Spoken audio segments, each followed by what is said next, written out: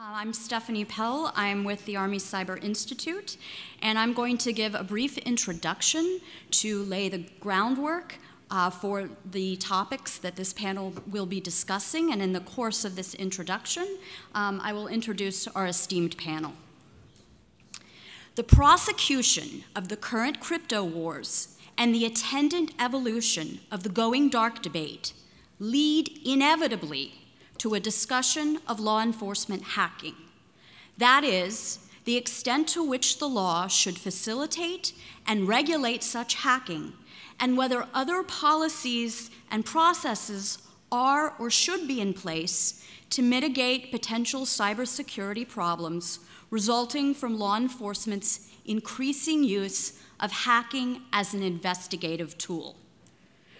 To offer an extremely simplified explanation of the going dark debate, assuming there's no one in the room who isn't familiar with it, the going dark debate concerns how society and the technology industry should address the challenges law enforcement faces due to the increasing use of encryption and other cybersecurity technologies that, among other things, protect data in motion and data at rest, such that a provider of a communication service or a mobile device is not able to decrypt a user's data, and consequently, law enforcement cannot get access to this plain text data.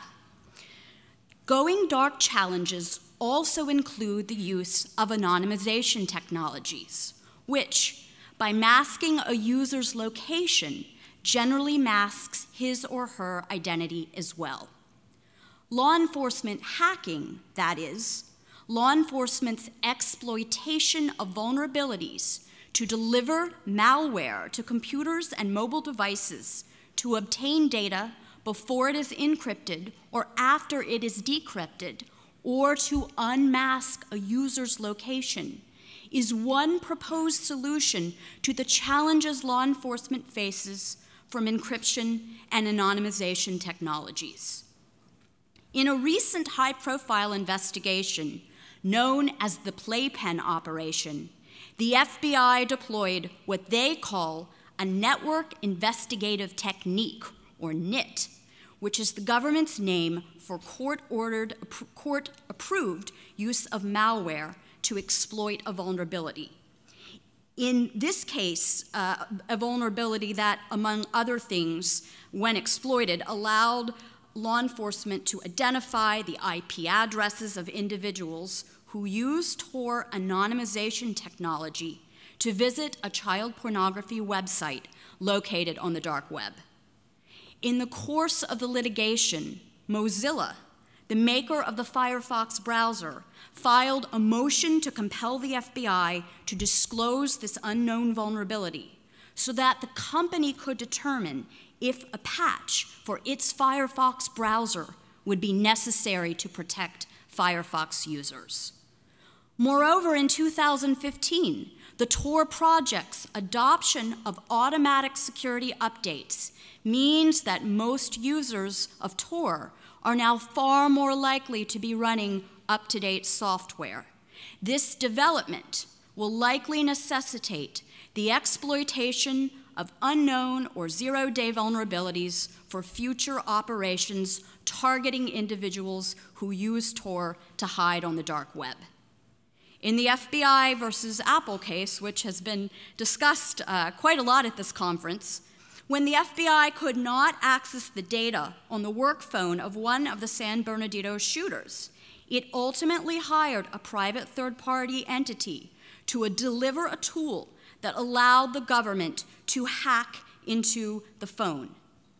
The FBI's contract with the third-party entity for its services apparently did not provide the Bureau with access to or knowledge of the vulnerability itself, which, from a practical perspective, meant that the FBI had no ability and thus no obligation to disclose the vulnerability to an interagency process called the Vulnerability Equities Process, or VEP, a process that determines if and when the US government should disclose previously unknown vulnerabilities to companies so they can be patched. Now, we can presume, of course, that law enforcement agencies are not the only ones that exploit vulnerabilities for purposes of delivering malware and ultimately penetrating a system. Indeed, recent news reports about a collection of security exploits for internet routers alleged to have been taken or stolen from the NSA and then disclosed by a group called the Shadow Brokers has raised a number of questions about the processes our intelligence community follows in evaluating whether they should exploit or disclose security vulnerabilities, particularly when they believe their tools may have been lost or stolen by a foreign intelligence service. At least according to news reports, one of the vulnerabilities disclosed by the Shadow Brokers had been lurking in Cisco's hardware since 2013. Cisco has stated that it was not aware of this vulnerability. Moreover, according to one expert who has analyzed the Shadow Broker exploits, another one of the flaws had been present in numerous Cisco products for over 14 years. Is it not fair to ask whether other foreign governments may have benefited from these previously undisclosed vulnerabilities as well? As hacking becomes a more common technique for law enforcement and presumably continues to be an important tool for the intelligence community, what are the government's obligations with respect to disclosure of previously unknown vulnerabilities to the companies responsible for those products? What kinds of considerations should inform questions regarding if and when to make such a disclosure? How does the current VEP balance the relevant equities at stake? What kinds of roles do or should government agencies play in facilitating the disclosure of previously unknown vulnerabilities? Do we have enough relevant data and information about the risks, effects, and consequences of both disclosure and non-disclosure of zero-day vulnerabilities used by US government agencies, such that we can develop and eventually codify policy concerning if, when, and under what circumstances vulnerability disclosure should take place? Our distinguished panel will discuss and debate these and other questions. We're going to start off with 15 minutes of remarks from each panelist. First, Ari Schwartz, the Managing Director for Cybersecurity Services at Venable LLP, will begin giving us some background on the VEP, a process with which he became very familiar while he was a special assistant to President Obama and Senior Director for Cybersecurity Policy at the White House National Security Council. Second, Dave Aitel, founder, president, and CEO of Immunity, Inc., a boutique cybersecurity firm and a former security scientist at the NSA who was recruited by the agency at the age of 18, will give his assessment of the VEP, telling us how, among other things, he thinks the current public discourse on vulnerability disclosure is getting it all wrong. Finally, Dr. Steve Bellevin, a professor of computer science at Columbia University and a cryptographer who has been reverse engineering software for more than 40 years, will respond and give his views on the subject. When the opening remarks have concluded, I will exercise the moderator's privilege and ask questions for 5 or 10 minutes, and then I will throw the questioning open to our audience. So with that, Ari, please start us off. Thank you, Stephanie. Thank you for having me. It's good to be here this afternoon. I'm going to talk a little bit, as Stephanie said, about the vulnerabilities equities process.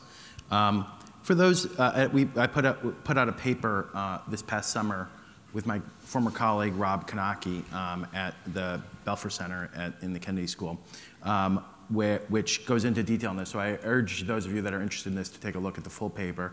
I will do as best I can to touch on and spend most of the time on the recommendations that we have for the future of the VEP process, but want to give a little bit of background to help frame the rest of the panel here. So let me first start with a history of the process. The VEP really started back in the Bush administration in January 2008.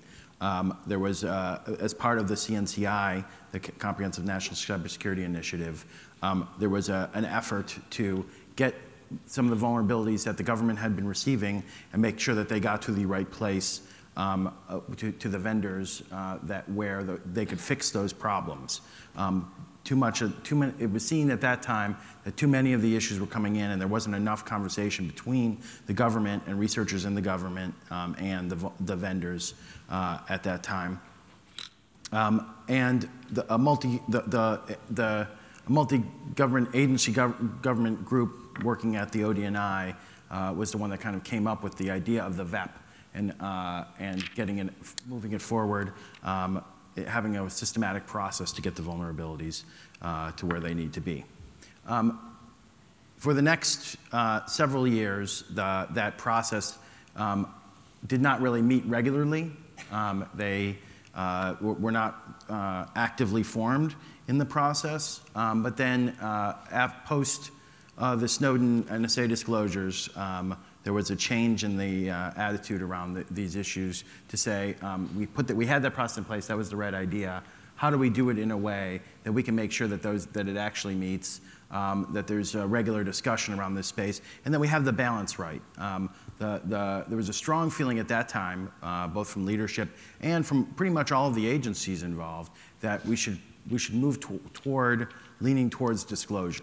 If you have a reason to keep it, and we can come up with a number of reasons why you might need to keep it as part of the vulnerabilities equity process, you should keep it.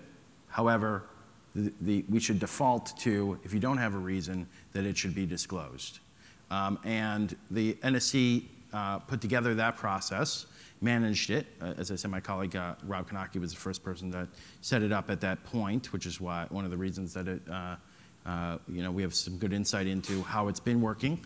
NSA was designated as the secretariat for the VEP.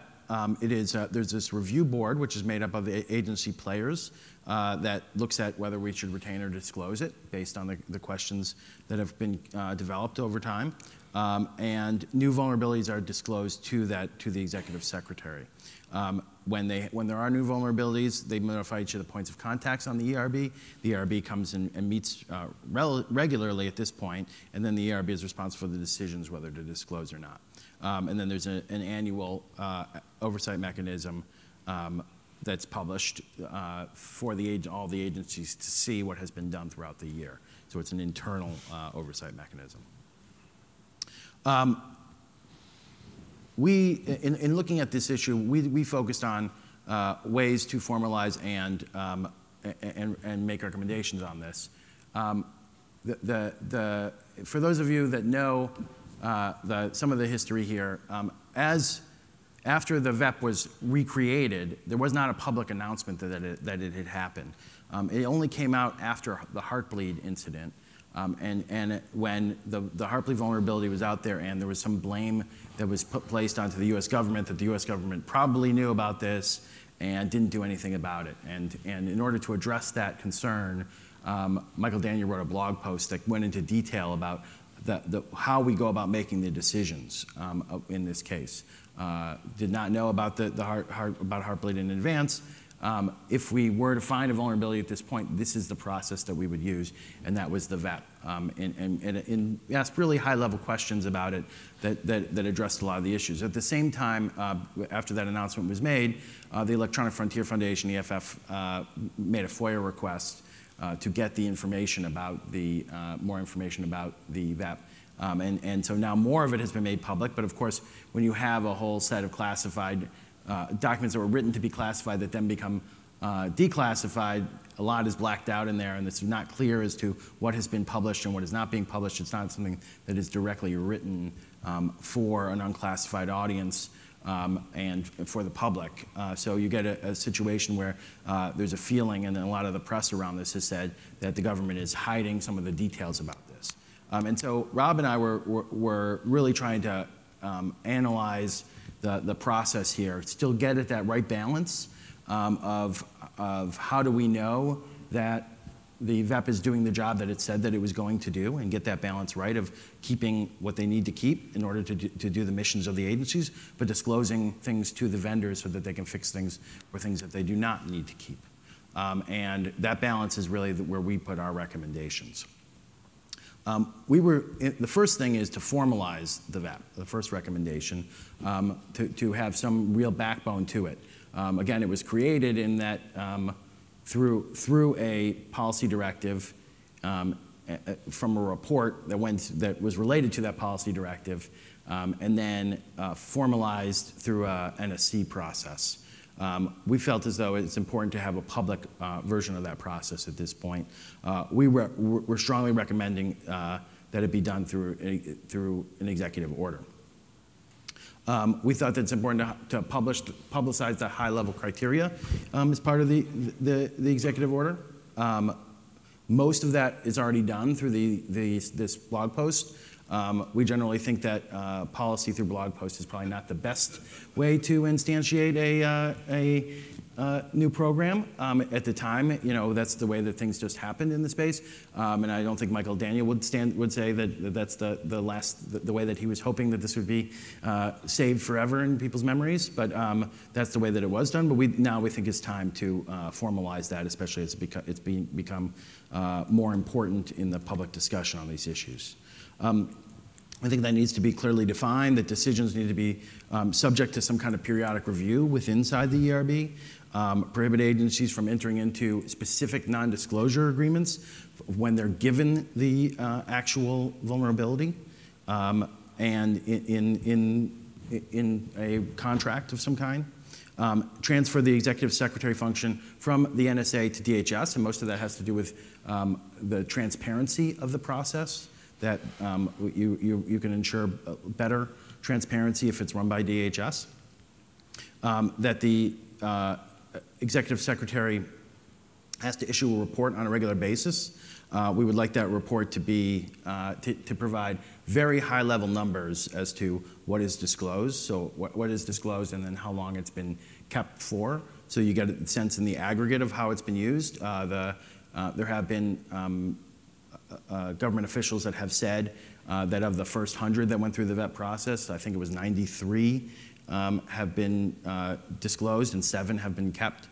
So that's the type of data that we're talking about, being done in a report rather than in a anonymous statement or a pseudonymous statement to a reporter, that it would be better to put that out in a report.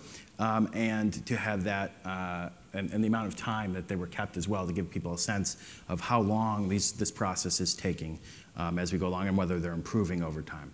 We think they should expand congressional oversight of the government use vulnerabilities, and also to have independent oversight as well. So you would have the ability for the Privacy and Civil Liberties Oversight Board to review, and inspectors generals of the different agencies to review as well. And then we think that it's important at the same time to expand both funding for the offensive capabilities in this space, because you will see greater turnover of vulnerabilities as we start to go through them, so to make sure that we can stay up to speed. We see a more better offensive nature there, and also on the defensive side, that as they're taking in the vulnerabilities, that we know that we're patching at a better rate than we have in the past to make up for this, because you'd hopefully increase the patches as well, and hopefully increase the ability of other researchers disclosing to vendors at the same time, so that we can help to generally improve the environment around these in this way.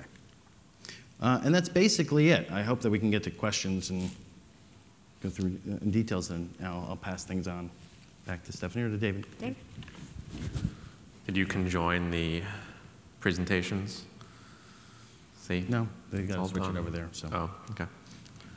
Can we switch to the next one? I screwed it up. Slightly less PowerPointy. Okay, so the vulnerability equities process, a PR sham that only hurts our interests. In general, terrible idea. I'm going to go over why these things are true, and I'm going to delve a little bit more into the technological. Obviously, I was not involved in creating the vulnerability equities process. I've spent 20 years in this industry, though, and I may or may not know things about it. As you just heard, there are many goals of the vulnerability equities process. I put check marks next to the ones that we kind of think may actually be true.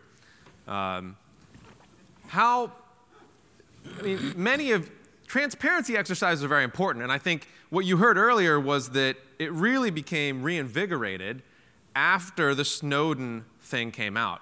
So this is a reaction, I would say a knee-jerk reaction, to a PR problem with many American software companies, especially Apple, Google, Microsoft, Cisco, partners that we've had in government for many years, which had a very bad reaction to the things they saw coming out of the Snowden papers.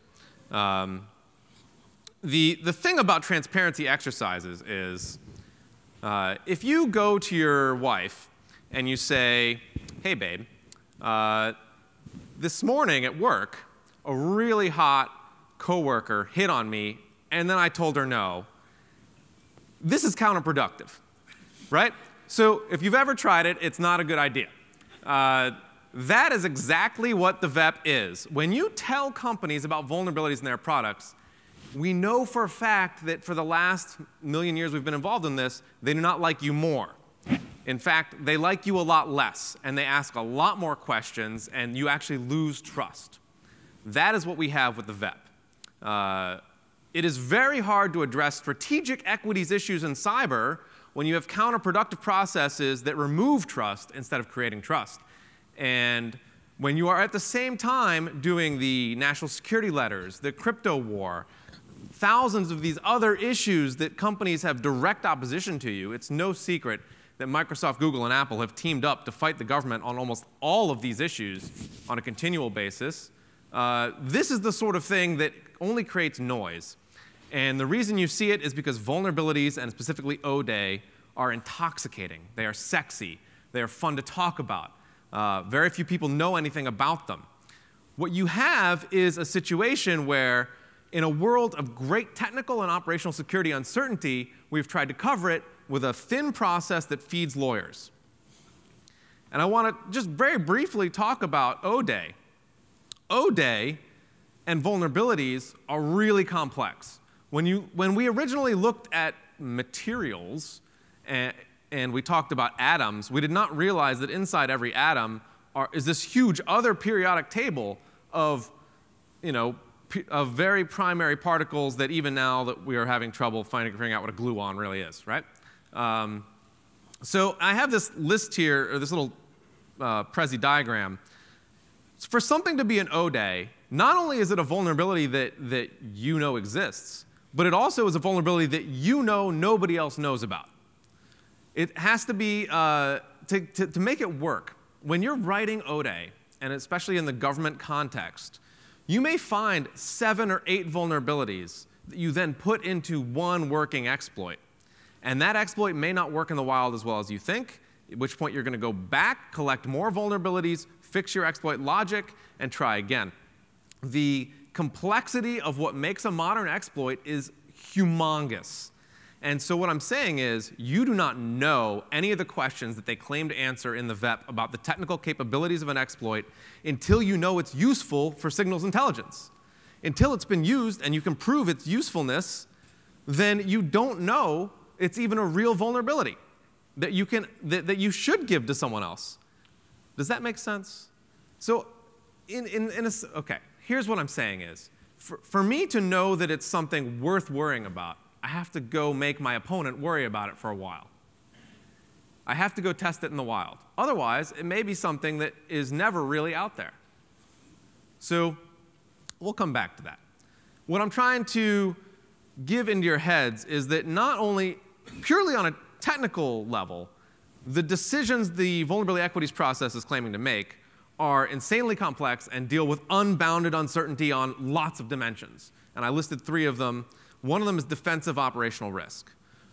And this is, for me to tell you that we are very vulnerable to something is very complex. In what configurations does that vulnerability exist? Do we have it out there in the wild? Is it something we can fix?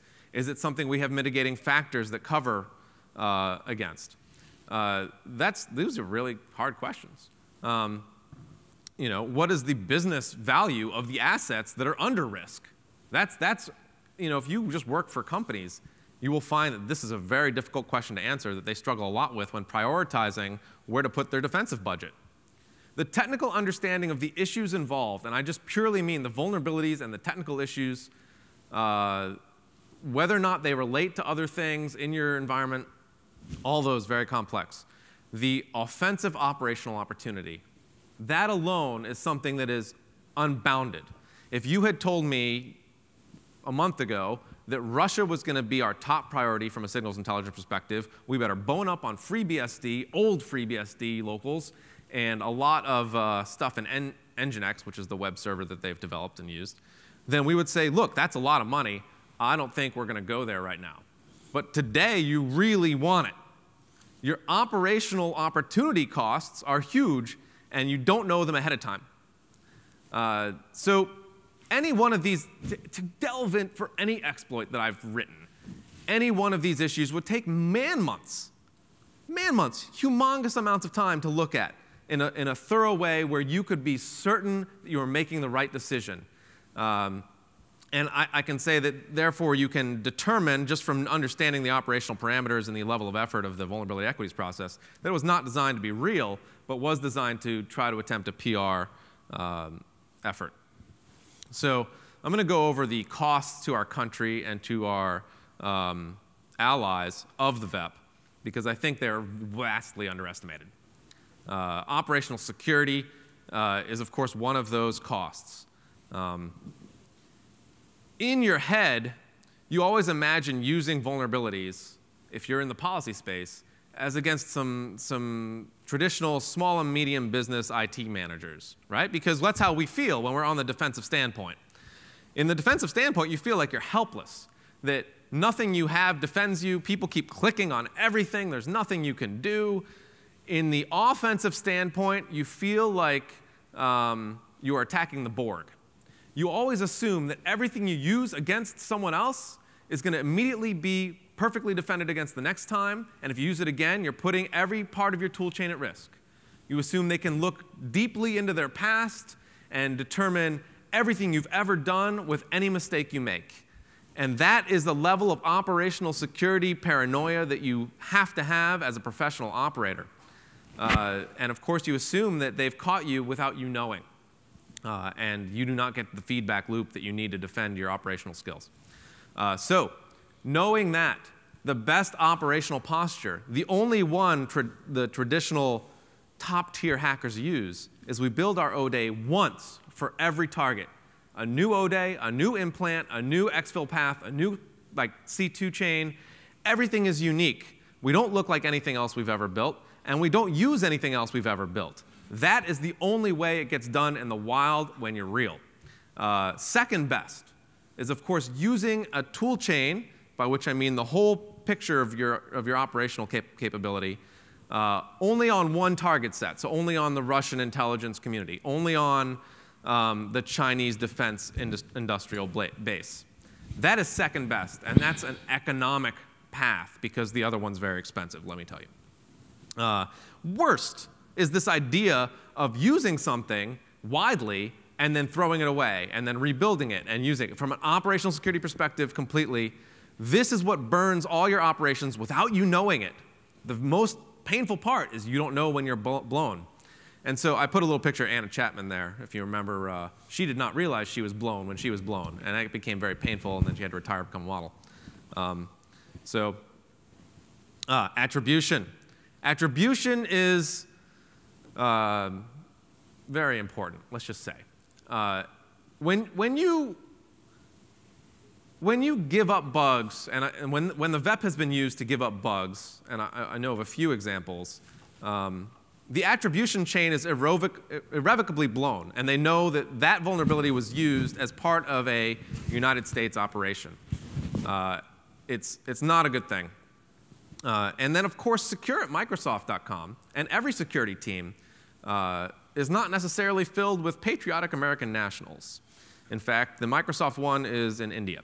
So if you think you're sending the bug to an American company to get it fixed by Americans, you are sorely mistaken. And do not think the Indian government has missed out on this shining window of opportunity that they have from all the vulnerabilities coming in through their front door. From us, it's a ridiculous idea. Bugs don't always get fixed properly. So if you think that patching is a protective mechanism, then you may have missed when we had Stuxnet, link bug got compromised, Microsoft tried to fix the link bug and failed, and that we were still all completely vulnerable to it. Smart companies introduce mitigating factors that do not depend on patching to their networks. It's a historical truth. And then the size of our effort against certain products, our capabilities become known. So that's really the true damage. I have a whole other section on strategic weaknesses with the idea of the VEP that we go through. But I want to talk a little bit about how our operational capability would be impacted should some of these recommendations be put into place. When you hear the word vulnerability, you often assume that they are singular events, that they occur only sort of as a point product. But in fact, vulnerabilities are created as part of a technology chain. They're very much linked together. They are things that you find one, then the next one's much easier to find, then the next one's much easier than that even. So you are building a capacity as you sort of do this. And so they're very much not commodities. You know, the thing about vulnerabilities is that even determining what a vulnerability is can be very complex. So attack surfaces. If I was to tell you, look, the memory manager of Android has a lot of vulnerabilities when it handles multiple threads that are run concurrently with a system called ptrace, right? Like, I'm just making that one up. But that's an attack surface. Then you could start focusing on that. Exposure of the attack surface can sometimes be more damaging to our overall strategic efforts than exposure of any one bug. And it's very hard to say that a smart person won't determine what attack surfaces you're looking at from looking at particular bugs that you feed them over time, which is the exact problem that Turing had to work during World War II. Exploitation techniques. The fact that you know you can exploit a particular vulnerability and that it is exploitable may be something that other people don't know. If I was to tell you we can break SSL in the following configuration, you could then go and backtrace and figure out what kind of math we've developed and where those weaknesses are. Same thing's true for bug classes. A bug class would be something like format strings, buffer overflows, cross-site scripting, use after free. They all have sort of weird names. Knowing that a new bug class is prevalent and exploitable and very useful is priceless intelligence to our competing forces. And I will point out very clearly here that no one has ever asked for a math equities process.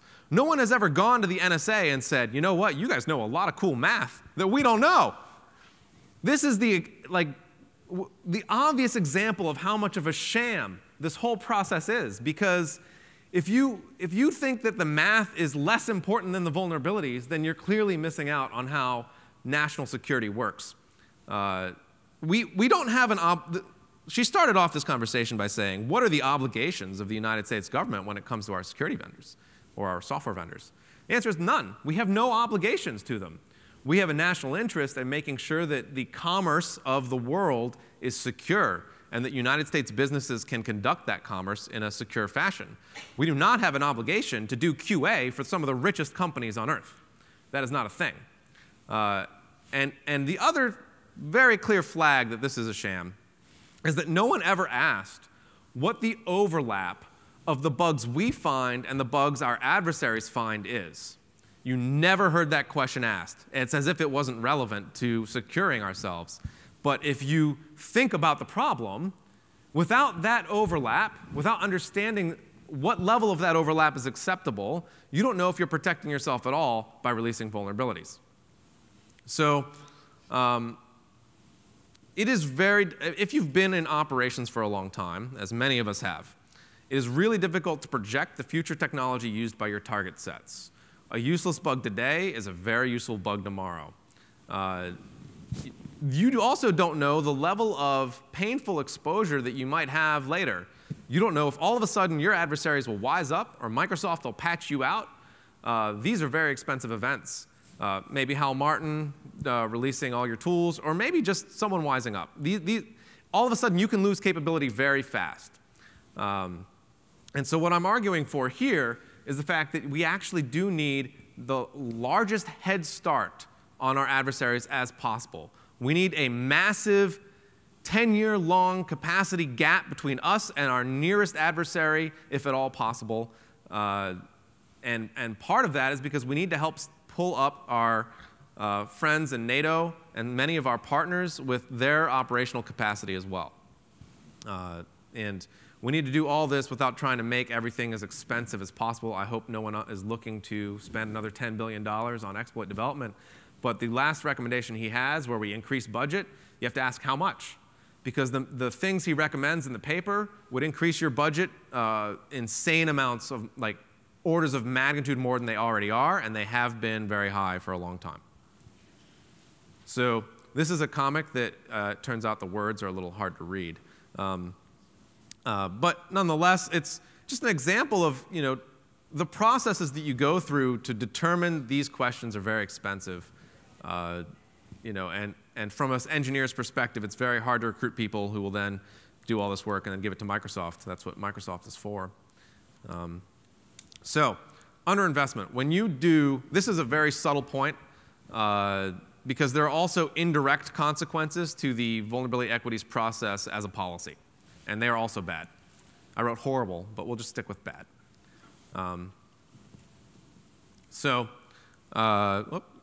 It's harder to read. I didn't zoom in on this. Here's the thing. If you follow through with the vulnerability equities process, you essentially force the government agencies to start outsourcing everything they do. It was very interesting when he said that he wanted to go the other direction and mandate that government agencies would not be able to license vulnerabilities under a non-disclosure agreement. That's as if you have full control and perfect control of the whole market, instead of a long and tenuous international supply chain. If we did follow through with that recommendation, what would happen is they would sell to other people, which is a very bad consequence on for our national security. There's certainly an aspect of the vulnerability equities process that teaches our adversaries all of the bug classes that we can find, and then keeps us from building up a body of knowledge and a critical mass, which I think is probably pretty negative. So here's what I would recommend. And I didn't put it in a nice paper, but I wrote it here. And then there's a whole conversation on Lawfare, which is a policy blog that you can go read. So I would say, do not tell your wife that people are coming on to you at work. Try finding other confidence-building measures that work better. You can address systemic risk, which is part of what you're trying to look at, via many other mitigations. And I looked at Einstein 3 here as an example. I think we need to push Einstein 3 to our third-party partners. I think they should be on the boundaries of every NATO country if we can figure out a way to make that diplomatically acceptable. And vulnerability finding, we know from a technology perspective, it's not how you secure yourself. It really isn't. This has to be platform changes that make the difference. So that's the sort of thing you can do with systemic risk. If you find a vulnerability that you yourself are very, very vulnerable to, then one thing you can do is find a way to configure all government systems to protect yourself without revealing the vulnerability. It's not as sexy as giving stuff to the software vendors, but it in fact works better. So those are the attempted fixes. And the defined time spans idea, it's the easiest way to destroy your operational capability while increasing your costs at 10 times. Moving the functionality to somewhere other than NSA, I think the major downside is almost all of our technical know-how about the operations and about the way vulnerabilities work is still at NSA. So as much as it's really a staffing problem, it's also almost a mission problem, but but clearly staffing is an issue. Continuing codifying the vulnerability equities process, I think, definitely the wrong direction. I actually don't think this will happen if you read the tea leaves of how government is working right now. There's not that much momentum toward codifying it into law. And then limiting the number of bugs you can hold, issuing quota systems. I've heard people wanting that. That assumes that you really don't want to continue the mission. And this is integrated into some of our most important military and intelligence missions that we have right now. And I would say that, look, this is a policy that's caused massive collateral damage. And we did it without asking for the metrics that we could have done ahead of time in a much more technological way. When you don't understand the physics and the internal behavior of vulnerabilities, they seem simple. They seem like what you read about on the news. But you do have to spend day in and day out looking at vulnerabilities every day. The numbers that people come up with, we have 100 vulnerabilities, we released 93 of them. I believe that about as much as I believe the Baltimore police reports. Look, it's not correct. All right, so it's true. You saw The Wire. You know how this works. I personally, as a private company with under $10 million of revenue, I deal with 10 vulnerabilities a week, many of which are critical. Right? So this is, just if you look at what the capacities are for other organizations, their budgets, I think we did not do the studies we should have done when thinking about this policy. We've made the wrong choice, and it's time to go back. Thank you. Steve.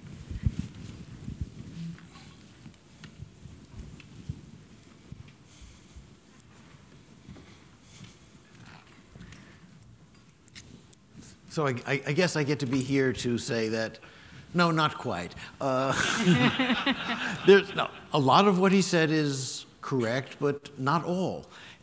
Intelligence certainly matters. The ability of, say, the US intelligence community to function is important. I've written elsewhere that spying will go away sometime well after a sustained outbreak of world peace. I do not expect, it's clear that I'm not going to live to see that, and I don't think it's in the foreseeable future. It doesn't seem to be in the cards. But defense matters too, and the purpose of an intelligence community, the purpose of Cyber Command with its offensive mission is to protect the country. And there's more than one way to achieve that protection, and the VEP, for all its flaws, is a part of that, and you can't ignore it. It's great to harden systems. Stephanie said I've done reverse engineering almost 50 years ago. When I was in high school, I wanted to learn how the operating system works, so I wrote my own disassembler. Yes, that system was a lot simpler than the ones we have today. I found my share of security flaws, and there's nothing more fun than finding a new attack, but my heart is really in defense. I'm a privacy guy, I'm a defense guy. I really prefer to defend things, and you can't actually accomplish that because too many software developers don't know how to do that. I was looking at a study, cryptography in mobile applications, and this is fairly simple, straightforward cryptography. 80% of them, 80% of mobile apps studied, 87% of Android apps studied get the cryptography wrong. And this is simple, straightforward cryptography.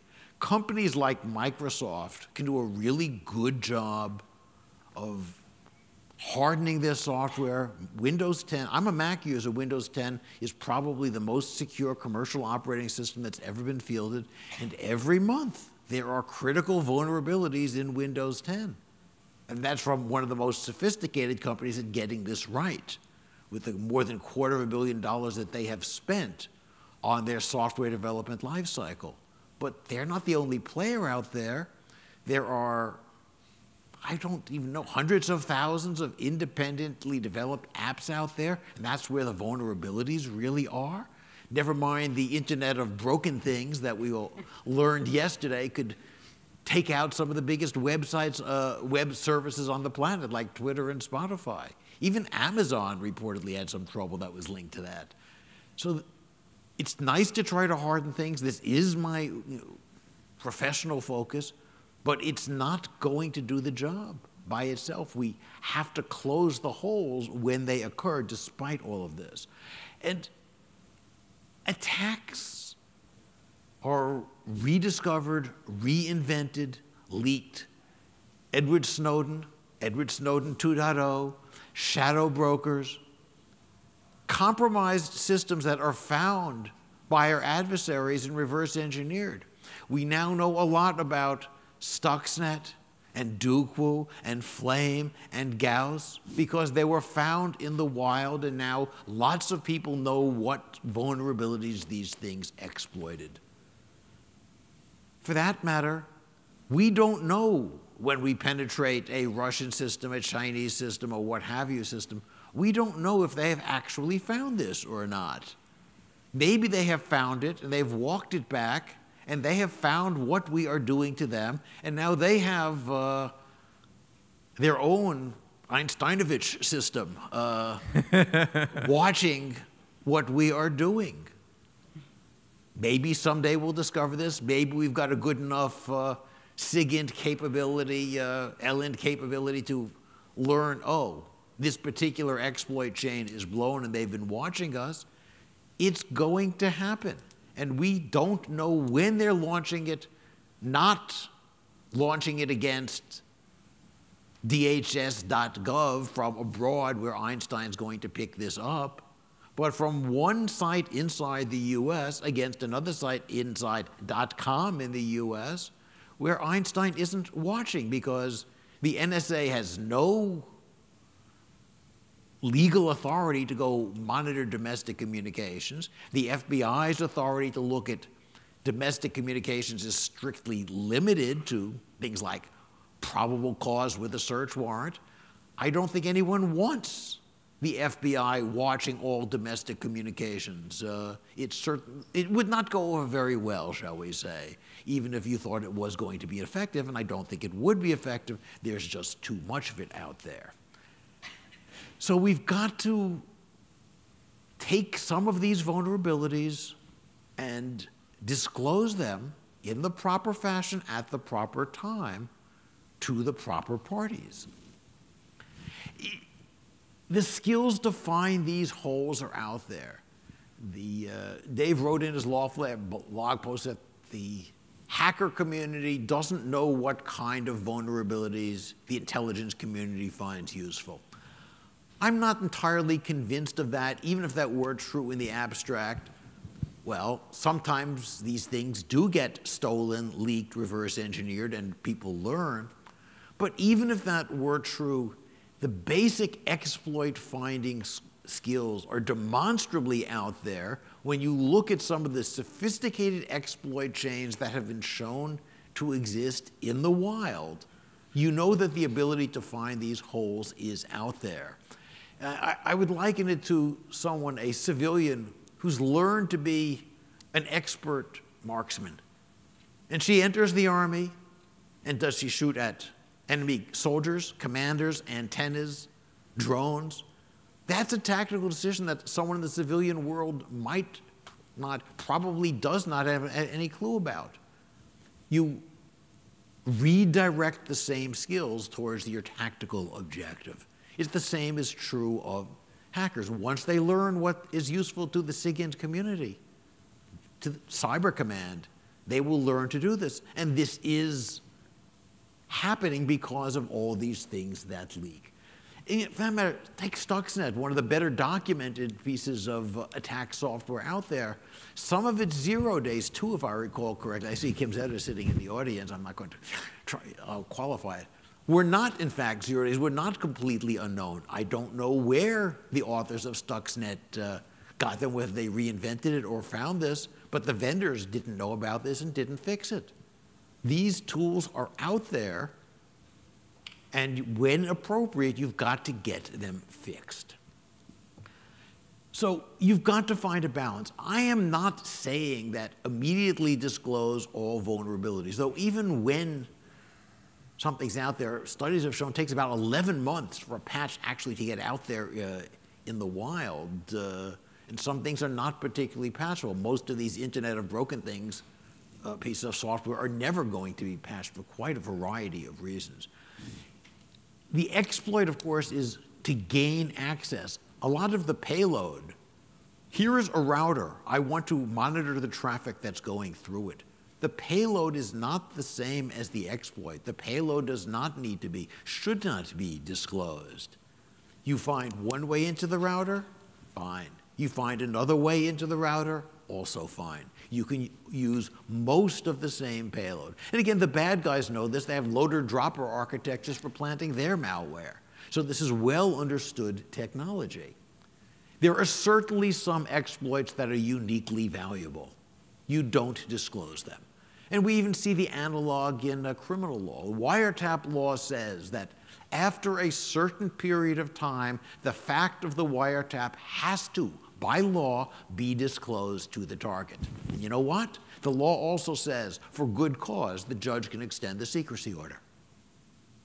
So we already know how to do this. We already have a process for keeping certain things secret for longer than the normal period of time. If there's a good reason to keep something secret for longer, then you do so. The VEP says we balance these things. We look at how useful it is to the US. We look at what the risks are to the US from not disclosing it. We look at other measures, Einstein or other monitoring techniques to see, is this being used against us by our adversaries? How hard was it to discover this? What are the odds that somebody else is going to find it? But we don't really know the details of how this works in practice, and that's a problem. We don't know whether or not the VEP is actually fulfilling its purpose, which is to make the systems more secure.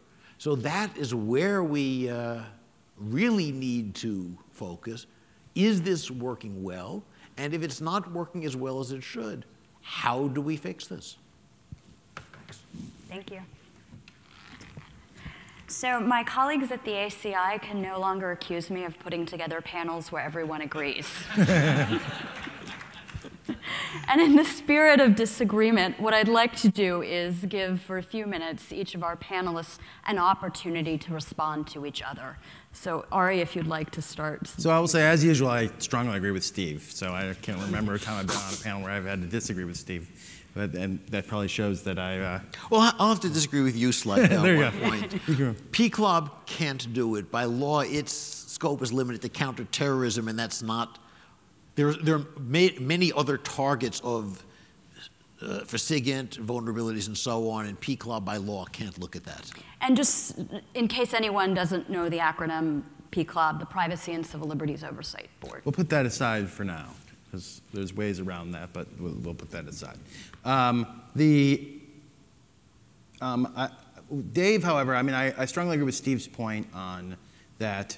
If you care about if you only care about offense, if offense is literally the only thing that's important, Dave's right? However, if defense matters at all, even a little bit, Dave's wrong, period. That's the calculus, right? If you care about defense, right, how do we go about making sure defense works? Because defense has not been working that well, right? And if we want defense to get better, we need to start acting like that. Number two, the business community is not married to the government, right? The government is the companies are not the wife of the government, right? So making them mad at you doesn't matter.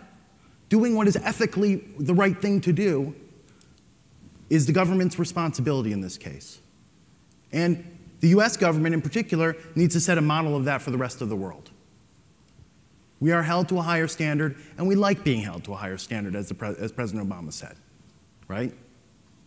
That's the way we want it. So therefore, we must sometimes do things that make things a little bit difficult. They might be mad at us for a little bit. That's the way it is. Sorry. They're not our wives. Number two, he didn't work in the government during the VEP creation, during the recreation of the VEP. He doesn't know that it caused massive collateral damage. He doesn't know that what studies were done and what studies weren't done. He has no idea, but yet he states this plainly as though that's the fact. Why is that? Because offense is way, way, way, way more important than defense. In fact, defense doesn't matter at all, right? And if that's the case, you're going to find the holes, and you're going to say these things even though they're not possibly true. Okay? Lastly, the thing that makes me the most upset in this particular case, you can tell I'm getting worked up, he says that it's the VEP is a PR sham, right? When was the VEP created? The VEP was created during the Bush administration, CNCI. Why did they think it was a good idea? Because they wanted it to be a PR sham? No, it was completely classified at the time. After Snowden, the VEP was recreated. Was it released in a big fanfare? Was there a big party that was held? Did the president mention it during his PPD 29 speech that he gave at the Justice Department in January? No, it didn't come up at all. The time it came up was after Heartbleed, when the mainstream media started going around saying that the government knew about Heartbleed before it happened. And there was a feeling that that had to be debunked. Our credibility was already being taken down because of Snowden. We had to be able to make this step and show that we were better than that. And that was the reason that the VEP was made public. It had nothing to do. It would have stayed behind the scenes completely, forever, had that not happened. Now, are there benefits from it being public? I think there are. That's why I wrote this paper, right? I think that there are benefits. I think, and the lack of trust that has sort of cycled us down here demonstrates that we need to do that. The fact that companies don't patch, or that their patches don't work, right? That doesn't mean you give up on defense, right? You have to still continue to work with the companies to get them to do it. Sometimes they don't patch them, right? You give it to them, they don't patch it. How has that hurt us more than if we had tried to work with them and come up with a patch ourselves and get it out there, if we thought there was something that was really going to be something that was going to hurt folks around the world. We have to be able to work with the companies and try and work with the companies and get them to do what is the right thing to do if we can do it. So with that, I'll stop. All right, so I'm not going to address whether or not I know what I'm talking about. Those of you who know me know that I do. He made an ethical argument. It's not about ethics. It really isn't. This is an argument whether or not that we are acting in the best interest of the United States in maintaining what I like to think of as a hegemony, a beneficial one, along with our allies and partners. The obvious reason to disclose a vulnerability from a defensive standpoint is when it has become a clear and present danger. And that's really the only time you should do it. That is not leaning toward disclosure, as Michael Daniels would put it. That is acknowledging that you have a severe risk that you are going to directly mitigate, which is a much more reasonable posture and is not the posture as currently disclosed. It's very interesting because he asked this question of, what are the odds that someone else will find it? So in this case, talking about vulnerabilities. I will say that that's the kind of question that you should answer before you concoct something like this. Because if the odds are really low, that changes your decision-making capability in the space. So the fact that we don't have a publicized answer to that question tells me a lot about the nature of what I will still contend is a pure PR sham. And it's not a PR sham to the American people. It has nothing to do with the American people. This is something that is directly sent to the industry that was mad at us, in this case, Cisco, Microsoft, Google, and the like. And vulnerabilities is really such a very small lever to move security. Obviously, defense matters, and that's why the IAD and SIGINT institutions are merging within the NSA, because they are one and the same at a certain level. They're two sides of the same coin, as Brian Snow would say. The downside, though, is vulnerabilities and releasing vulnerabilities gives you a very, very tiny hold on the problem. It's not something that you can use to change your defensive posture. What you can use is education. So at some point when I work for a security consulting company. So when we do security consulting, we don't think of it as, oh, we're going to find all the vulnerabilities and therefore you'll be safer. We think of it as, this is an educational opportunity for you to learn about the types of vulnerabilities you are most at risk for so that you can fix them at the root cause, whatever that is. That is how you communicate with an industry partner, be they a customer or a partner from government or anything else. Because if I went to Microsoft right now and said, hey, here's 100 vulnerabilities, they'd say, great, we will add that to our giant pile of internally discovered thousands of vulnerabilities that we kind of are already kind of working through as fast as we can. So that's just one of the many reasons vulnerabilities are not where you move the lever on this issue of defense. So I'm not coming out and arguing that defense is not important. I think defense is very important. I think the vulnerabilities we find as part of government, as part of extremely expensive offensive investigations, are important for offense. They are not how you help defense.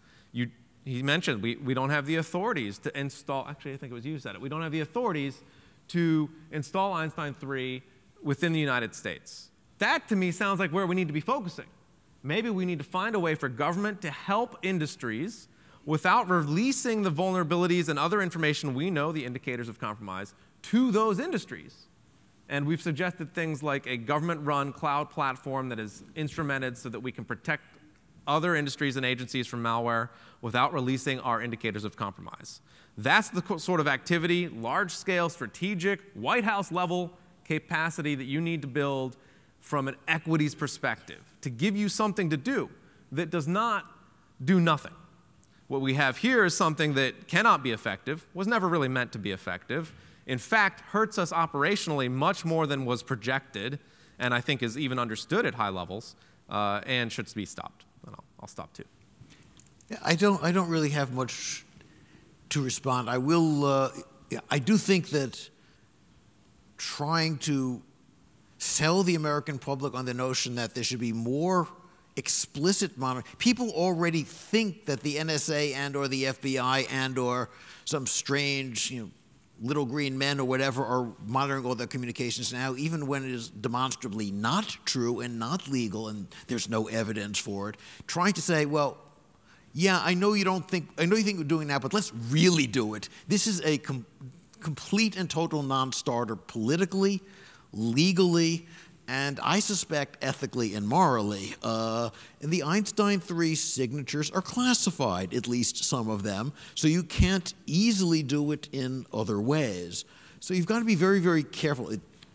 Might it be effective? I'm not even convinced of that, but it certainly is an extremely difficult and probably unwise path to go down. I mean, the entire security, sorry not to cut in there, but the entire security community is moving further and further away from signature-based solutions, and yet that's the solution that you're proposing. So, I mean, not to say that it's not needed at all, and I think it is, and I work to help to build Einstein and make it work within the government and the critical infrastructure program that is in place that people are using, right? But it's just not the whole solution. It's a small part of the solution and becoming a smaller and smaller piece of the solution. Though, I will say there is one thing in which you and I think very strongly agree, that understanding these exploits and making the decisions about them requires a very deep technical knowledge, and I am concerned that there is not enough technical expertise that goes into the evaluation process.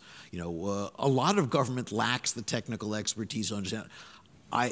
Currently in my second stint working for a government agency to lend technical expertise to the lawyers and policymakers, I hasten to add that what I'm saying today is strictly my own opinions and has no relation to any government agency's past, present, future, hypothetical or real. But we do need a lot more technical expertise that goes into the decision process, because it's not just something where you can put it into a spreadsheet and look at the dollars, euros, pounds, rubles, what have you. You don't understand this at just that level. You do need the technical understanding. And I think we can very strongly agree on that part. And also from the operational side. From the operational side, too, although I hesitate to let only the NSA supply that expertise, because they have they are a biased party in the discussion. Well, that was another thing that where I disagree with Dave too, where he was saying that if you move the function out of NSA, no one's talking about NSA not being involved in the function, right? The question is just whether they should be the executive secretary. That's literally the title. Should NSA be the executive secretary? And what does that mean? That doesn't mean that you take the expertise out, right? And that you don't have those people participate. Yeah, so I want to just make that clear. Recent amendments to FISA, the Foreign Intelligence Surveillance Act, call it public advocate to the other side. An analog, though I don't want to go too far down the implications of the Catholic Church's sainted process, where you have the literally devil's advocate, the advocate for the other side. I think that would be a good input into the VEP. Say, okay, here's what I think the public interest demands, not just Cyber Command, SIGINT, what have you. IAD is one voice for that, but of course, as the more that IAD gets merged with the SIGINT function, the more difficult that becomes, and even IAD is not viewed with as an unmixed benefit by the public at large, who don't know what it actually does. So I'm going to ask the panel one question, and then we'll open it up to the audience. This question kind of comes out of a comment, Dave, that you made here today, and that I think that you also cover in your Lawfare blog post. You've stated that we don't have enough understanding, or there isn't enough research done on the overlap between bugs or vulnerabilities that we, the United States, find and our adversaries find, and that kind of research needs to inform this process. So general question to all of you is, do we need that kind of research? And to Dave, if all of a sudden there was research indicating that there was rediscovery and rediscovery by our adversaries on a semi-regular basis, how would that change your view, if at all? No one's denying that no one's saying there's no rediscovery. People are saying that we don't know what the percentage is, but we also don't know what the policy percentage is for how much we're willing to bear. So those are two very important questions that have never been asked and should have been asked long before we started this. I think that when we did an informal Twitter survey, you'll hear anyone who has technical expertise writing vulnerabilities or using vulnerabilities says that it's actually fairly rare. Not non-existent, but pretty rare. That's an indicator to me. If I look at what Project Zero does versus what IBM X-Force does, if they're overlapping very little, I'm going to say that we probably overlap very little with what the Chinese do. And you see that operationally. The Chinese get caught using word vulnerabilities that are very unique to them and their style. That's how we can determine the style of an adversary organization. I would say that determining that overlap is very hard work.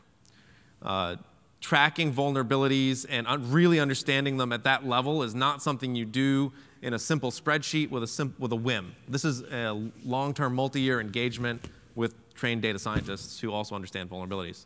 And that never happened. So that's how I get the feeling for this, unless he's contending that it did happen and he has the numbers right I will say two things to that ability. That's a great idea for research. I think someone should be doing that. Number two, Dave has no idea what research has been done. Period. That's all I'll say.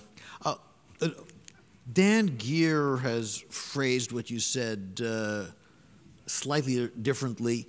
The question is whether useful vulnerabilities are sparse or dense. And what you are saying is that they are locally dense, but there are many different clusters. I'll say there's a density function, and we do not know what the density function is and what the parameters are that go into the density function. We don't know whether or not we know, but at least not in this audience. I think if Ari knew, he would tell us right now, and he doesn't know. And that's what tells me how this was built.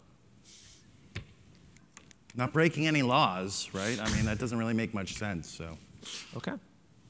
Okay. Let's open up questions to the audience, please. You got one right here. Choose someone hard. He looks this is going to hardcore. this is something you want to hear. At around 2011, Dan Guido from NYU Poly came to DARPA to show us a presentation of some information he had collected. He had spent a year having his grad students evaluate commercial malware, criminal malware, because he didn't want to run afoul of classification. He's done this presentation since. In every case, the malware he evaluated, he was able to trace back to a prior announcement of vulnerability. The purpose of the presentation he was doing to point out that these announcements were being caused because, at least in the criminal world, they weren't creating them. They were just going back to what we tell them about and then following it from there. And Dave, I think you know Don Guido, so you can probably get the presentation yourself. There's not really any, there hasn't been any doubt for a long time that the bad guys mostly don't use 0 days. They happily reverse patches that come out from Microsoft, Apple, what have you, and then start exploiting it because people don't patch their systems.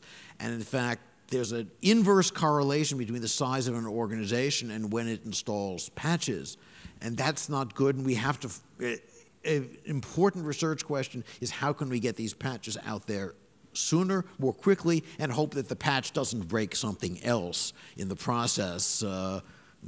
Many examples of vendor patches bricking systems. So it's a very serious problem, but the alternative is often to leave it unpatched. There was one day some years ago where we almost lost the internet because a large class of very serious vulnerabilities in all major routers was found, and the big ISPs had to push out patches coordinated with almost no time for their regular routine testing. We are very lucky we did not lose the internet that day, or a large chunk of it, from some of those patches being buggy. So yeah, how to handle patching is a serious and unsolved problem in one of my research areas. If there are classes of bad guys who mostly don't use O-days and simply get their information from patches, doesn't that make an argument not to send more information down the pipeline to Microsoft so that they can generate more patches? Microsoft is releasing these patches frequently anyway. In fact, they're moving faster. Windows 10 pushes patches out to consumers, period, without asking. And it frankly scares me a little bit given the non-zero brick rate, but they felt that they don't have a choice. I mean, to follow up on Steve's point, I think that in the previous one he made, you know, what I see in my work, my regular work now, is I go to these companies and that we're trying to get good governance structures for and put good patching into place.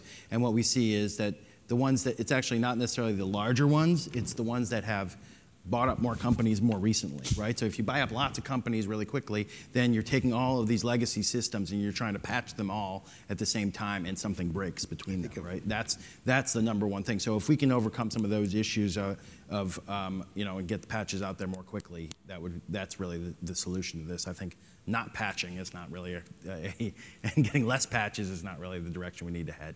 We need more patches done right. We pick Trey, because I know he wants a piece of us. I'd like to thank you all for a very entertaining session so far. I hate to be a person who prognosticates, but I've heard, there's one word that I've been waiting to hear, and I haven't heard from all three of you, and that word is automation. What DARPA Grand Challenge has shown us is the time frame of 11 months from discovery to patch. Within several years, we're going to be talking about not what vulnerability do we disclose, but how much faster do our algorithms generate vulnerabilities and patch them, and how much faster compared to our adversaries. And so it becomes less a question of legal disclosure versus our algorithms versus their algorithms as the process automates. And I'd just love to hear your thoughts. It's very interesting how the Cyber Grand Challenge also had an equities process built into it, where you would avoid patching if you knew that the other people had not discovered it. So I think, honestly, I think it's a very nascent effort. I think we're just starting down that path. I don't think we know where we end up. It's a wonderful research effort. It is research. My guess is that it's decades away from commercialization. At least in the large scale, you know, hope for this succeeding has been the self-driving car. And yeah, 10 years ago when DARPA did that, it was quite surprising. And you know what? We're still not really ready to put self-driving cars into production.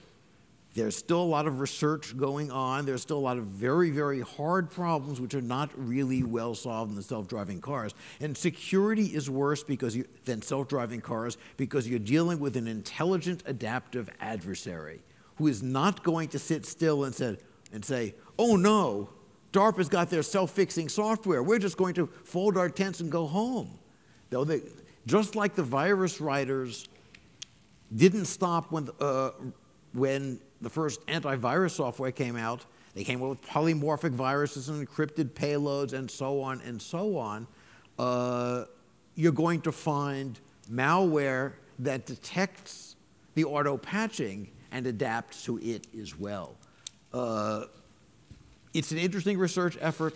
My guess is it's still a couple of decades away from really solving the problem, if indeed it can. I hope we're less than a couple decades away, but I do think. I hope so, but one thing I would say is it still doesn't solve the problem of you give the vulnerability to the company and they do nothing with it, right? So there is yeah, we would speed it up, but there's these dilemmas that companies face all the time about how they should go about patching. There needs to be a little bit more pressure on the company to actually do the patch, right? As well as knowing that it's going to be quick. I think his point is that the system will fix itself. Yeah, I'll skip my timeline, but my general rule for something that involves a major change like this is just engineering and deployment takes 15 years. If we had the full solution today, it's 15 years before it's out there. Do it. All right, so bring the heat. Quick question for you guys. It strikes me that there's something of ships passing in the night here with the ethics around arguments of ethics versus pragmatism. Dave, you make a striking point, and it makes a lot of sense, right, that these are interlinked pieces of information, and that in disclosure we're revealing substantial amounts of research effort and work output in terms of where the IC is targeting its work. But Ari, I think also, and Steve make a good point that this is the nature of the business, and life is going to be hard, right? And it's going to get a lot harder if you're a democracy than if you're any other state in this space. So two questions for you guys, a simple one and potentially more challenging. First, if we're going to disambiguate patch application and patch creation for the moment, just deal with patch creation, should the vet process turn on vendors' patch performance? All right, so point question for you. And the second is this. How do you value, right, we talk about the gain loss situation in terms of losing access to an exploit on the IC side. How do you value the disclosure of a vulnerability to a vendor? Talked about rediscovery, we've talked about the potential use somewhere else. It seems that we have a more formal process. We have a better understanding of how to value that loss of that vuln within the government. But how do you value the loss of that vuln to the vendor through non-disclosure? I would say we don't have the answers to either of those questions or have even begun to study them in a realistic, rigorous way, requiring actual data instead of just building models out of thin air and then pretending we can run numbers through them, which is what you tend to see, right? Like, you need to have real data. And getting the corpus of data alone is a 5-year process. So once we've answered those questions, we should maybe re-enable the DEP, or the VEP, sorry. So I think number one is, for question number one, they're both great questions. Number one, I take and I separate from the VEP, right? Like the fact, what the company does with it on their side is a separate question. Again, I said before, like there should be, we have to figure out how to get more pressure onto some of these companies to act on them. But that's a separate question as to whether you give it to them or not, right? The question of whether you give it to them are those questions that Michael Daniel laid out in his blog post, right? Of, what is the mission? How is this going to affect our mission? What is this going to do to us long term if we were to disclose this? Those are the questions you ask. It's up to the company, right, on their side to decide what they're going to do with it, and that piece of it, separate. It's out of the hands of the government. Actually, I think that is an interesting point. If I'm a foreign power and find some exploit in reallyneedapps.com's software, I'm going to try to hack into them to get their bug vulnerability database to see if they get any interesting disclosures. And if there's a company that's not actually doing something with things you disclose to them, don't give them more because maybe they've been hacked. If you think Microsoft has not been hacked, then you are crazy right now. If you think the Chinese do not have access to the secure at Microsoft domain, then it's insane. There's no way. I know they're sitting here. I just like to pick on them. So the same thing's true for all of them. She's loving it. She's loving it. But the same things. How many bugs have we sent to Huawei through the vulnerability equities process? Lots, right? Would we even be talking about this if these were not American companies? I think Lots I think of the answer bugs is- get sent to Huawei through the vulnerability equities process. That's Where good. do you get this? I'm just curious. Where does this come from? Where do I come You from? don't know what's happening in you don't know what's happening in the vulnerabilities equities process. Like that's an insane statement. Completely crazy. The fact that you don't know who I am, I think, is I do know who you funny are. thing. I'm just saying I don't understand how you can make that statement. You have no idea what's going on. You don't know what's happening in the vulnerabilities equities process. I think I That's do. the whole point. I think understanding vulnerabilities is the first step to understanding vulnerability equities process. Let's put it that way. And on that note, I've been told by organizers in the back that we have to stop. I'm sorry, Katie. I really am. You can, if Colonel Hall wants to give me one more question. Give her a there we go. question. All right, let's let Katie ask a question.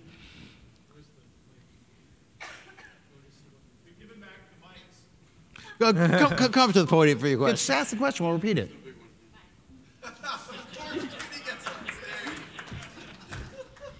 Okay, first of all, do you know who I am? No.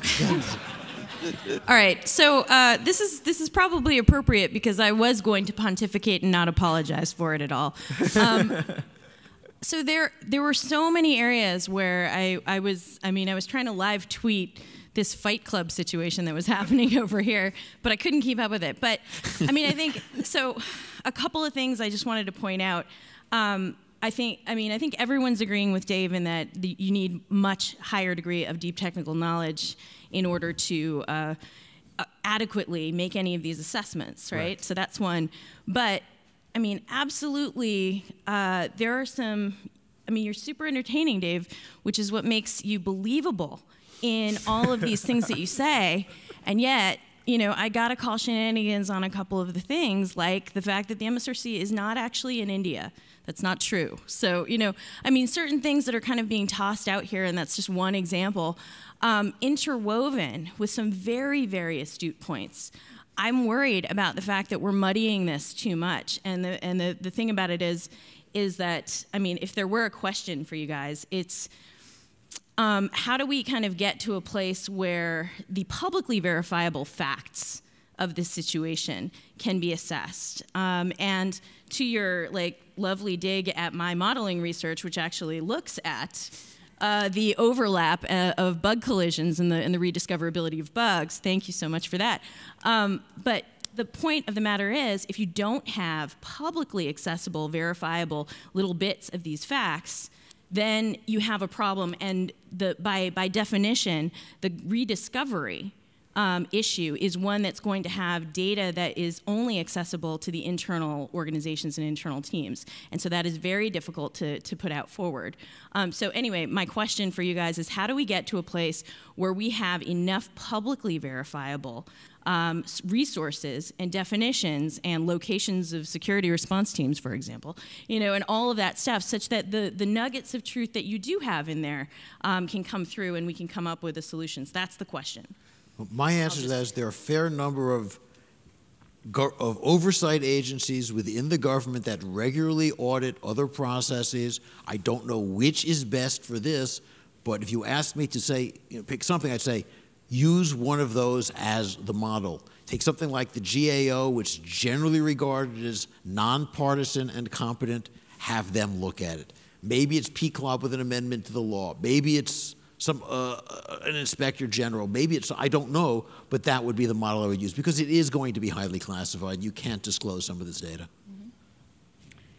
So yeah, I mean that was the point of our paper too. Where, you know, we said very clearly you need to have oversight because a lot of this stuff is going to have to remain classified, and you're not going to be able to separate it out and make the entire thing transparent. So you got to have enough transparency and enough of our working democratic oversight mechanisms that people feel comfortable with it. That's the goal, right? Not to make information widely available about our offensive capabilities. It wasn't a dig at your research, but there is a lack of the ability to make valid decisions based on data because we do not have the data. And I think putting process in place before you've made a study on the data is very odd. I think all I mean, I think as Katie said, and I didn't say this before, and I'll say it again, more data and more technical knowledge would be a great thing for the vet. Absolutely, 100% agree with that. We have a conference in Miami you should come to where you can learn all about vulnerability. Okay, on that note, we've got to go. Let's thank our panelists.